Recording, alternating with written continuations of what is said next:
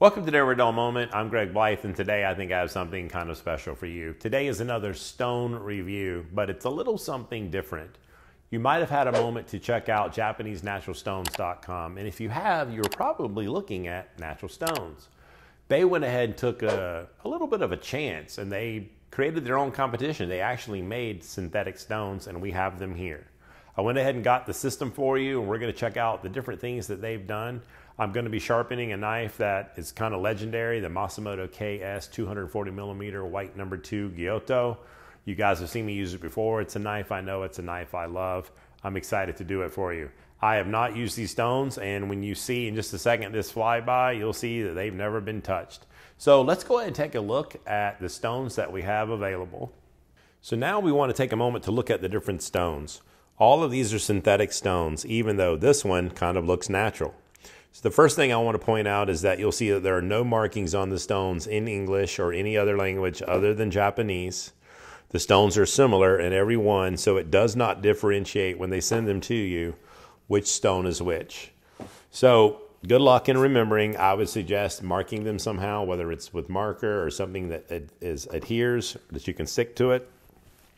But just to show you what we have collected, we have the 300, the 800, the 1000, and then this is the Aoto, which is a 2,000 to 4,000 grit area, and then we jump up to the 6,000. And I don't know if you can really notice the little discolorations, the pink and the yellow that's kind of in there. It's kind of unique.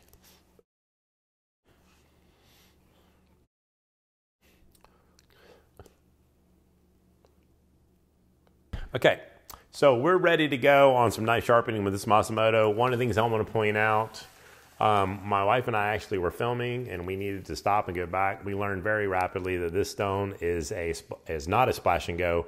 It is a soaking stone. It needs to sit for 15 minutes. So I'm actually going to probably pull a different knife out and use it just to feel it. I don't know that it'll be ready by the time I'm ready to get to this. So we're going to jump on to this 300. So this 300 is a splash and go.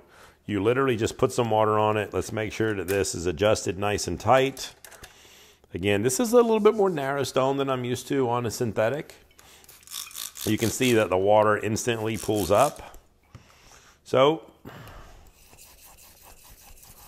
I think you'll notice, like right off the bat, I definitely have the texture of the 300. I can feel it. It's very much telling me that it's a 300. I'm sure it won't take any time.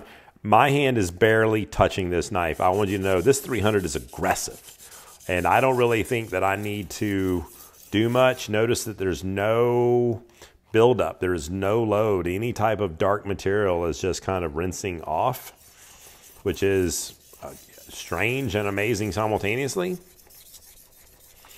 So and boom.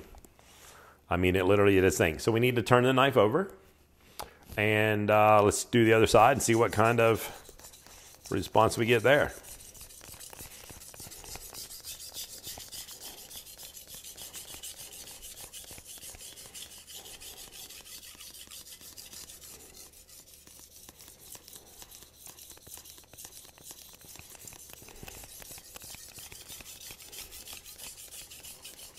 I mean, the feedback is incredible. It definitely would not take long to sharpen a knife. You can see a little bit of a slurry right there finally kind of happening in the water. The edge is done on this stone. What is there to clean? I mean, anything? No, it's amazing. So we're out. Let's see. We're going to jump over to the 1000. Let's see if the 1000 grit stone fits this. I want to see if they're the same length. So it is a little longer. So that tells me right there dimensionally that I do need to make an adjustment. It's not quite the same length. This is a splash and go. The water is instantly there.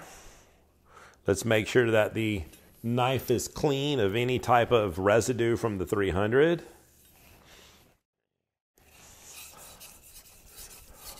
And you can instantly see the material building from the stone and the knife kind of coexisting.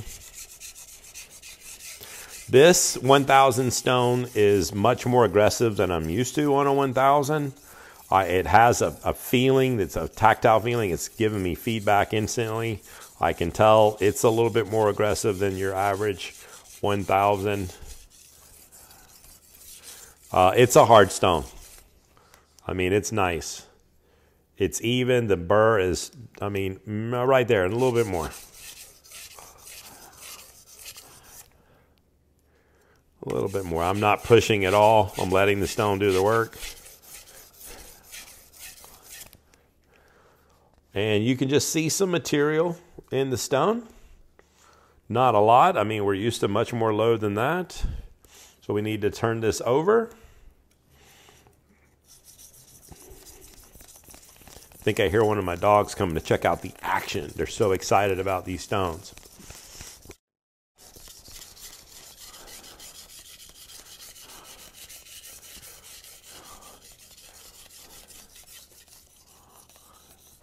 So I'm sure you guys can see the color on top of the stone. Trying to use the whole stone.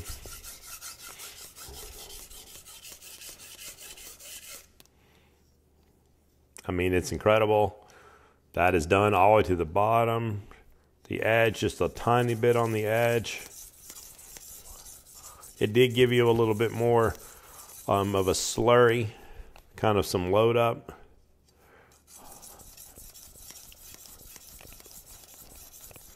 Not a lot to clean on this stone. Yeah, definitely some good texture. Okay, wow. So, easy to clean, move on. Now let's see if the next stone. So this is the Aoto, and the Aoto fits it again. It's just a little bit long. Let me see if I can go straight down. No. So it's just a little bit longer, so they're not like a universal size per stone. This is going to be in that 2,000 to 4,000 grit range. Now, it's said on the site it's a splash and go. Let's find out, because this stone feels very similar.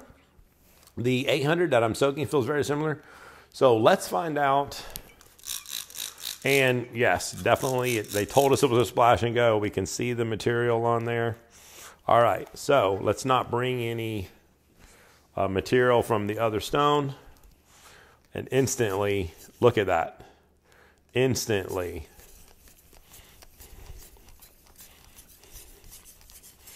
Now, for a lot of you, this would be a polishing stone. This would be like your mid grit if you're using the Japanese kind of terminology. So if you're into knife polishing, this Aoto is a big stone. It would last you a long time. You can definitely tell the difference. It's got that smooth feedback. That 2,000 to 4,000 grit range is definitely, I mean, is it a 2? It could just be a 2. I don't know if it's, you know, I mean, they put the range up there, but it definitely could feel anywhere from like a 2 to a 3. I wouldn't say it's a 4 per se. So we've definitely got some load up on there.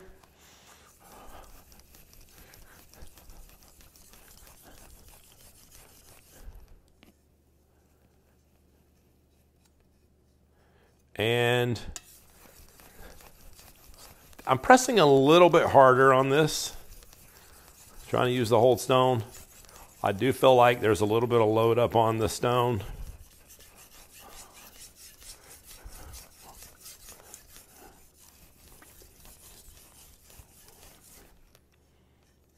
There we go. Yes.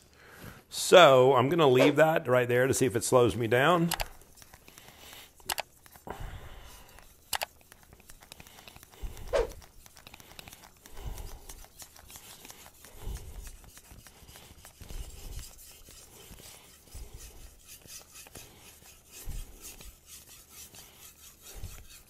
I mean, it feels good. It feels nice. I mean, it feels like it's a little bit softer.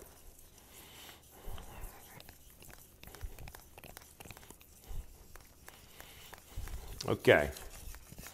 So let's check it. Yeah, we've got that micro bevel all the way down. Let's just see it clean up. Cleans up nice. Let's spray, see if we can. There we go. Get that material off of there. Okay. Let's see what we got.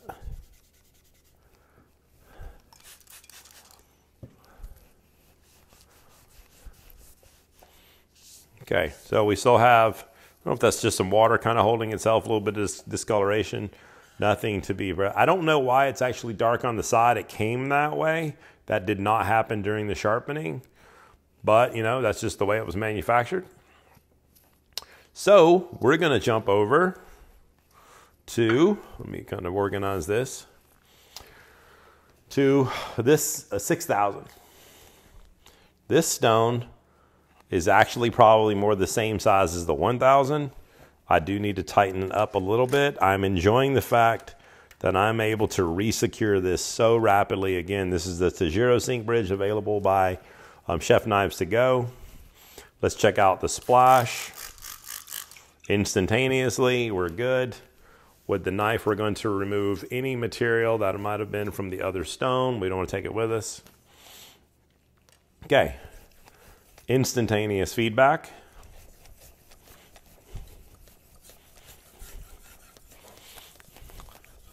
I would say that it has a little bit more of a feeling than, say, the Tojiro 6000, like even the Morihei 6000. Maybe it's closer to a 5.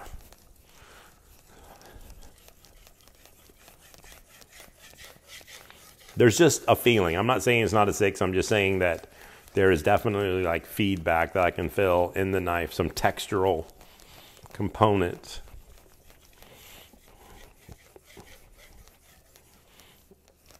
Okay.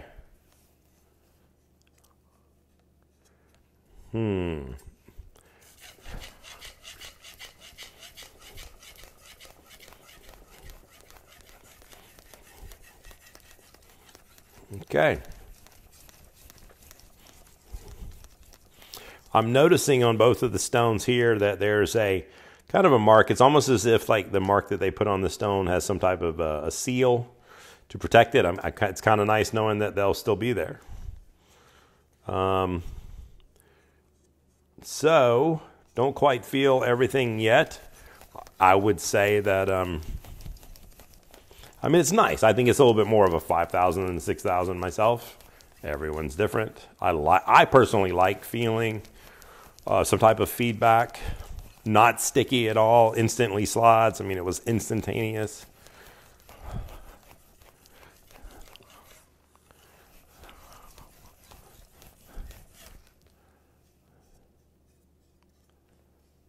Okay.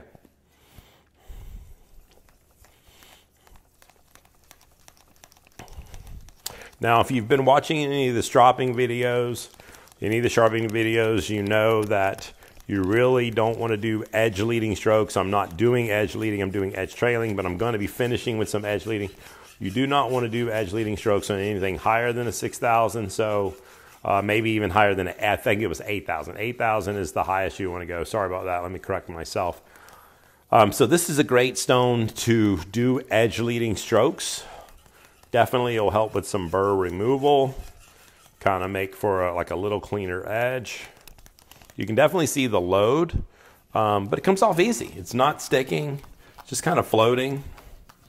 Again, no loss of the symbol. I don't know if the symbol being there is maybe making the blade slide over it. That's something to kind of be curious about. Like if that's not going to be lost, is it a sticker that maybe there's no grain?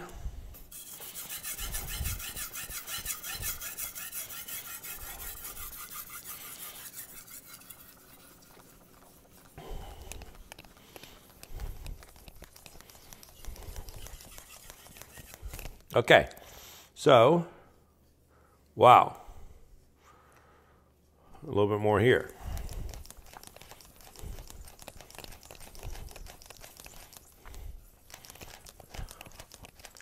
All right.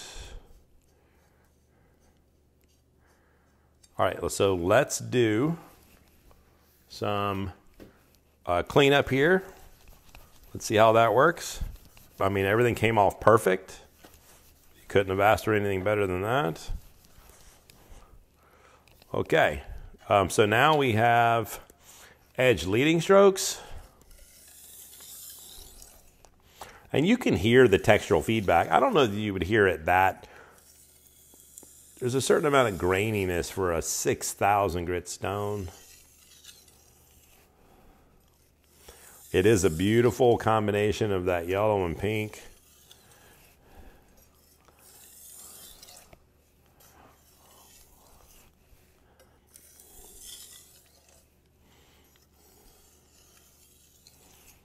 I have not cut into a stone.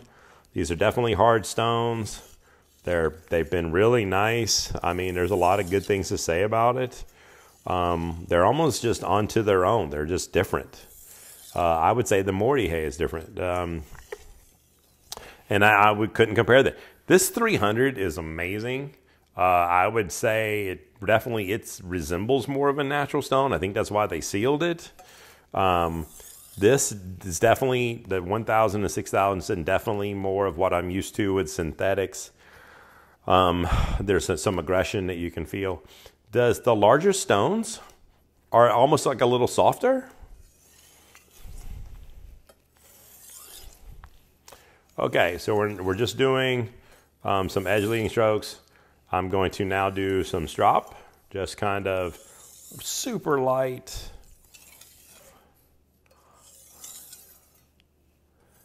And my wife is going to probably come into the shot as she grabs a different knife. There you go. Hey, this is Mrs. Never a Dull Moment. She's going in the infamous knife drawer and grabbing the, right there, the big blue one right in front of you. Nope, come forward. There you go. All right, guys, so we're going to end up busting out the Moritaka 250 millimeter. It's like a Masamoto KS copycat. And it is going to be a different steel. That's going to be super blue. Okay, we've definitely done a lot of work. So you can see that this stone definitely had like a certain amount of load up, but it cleans up well.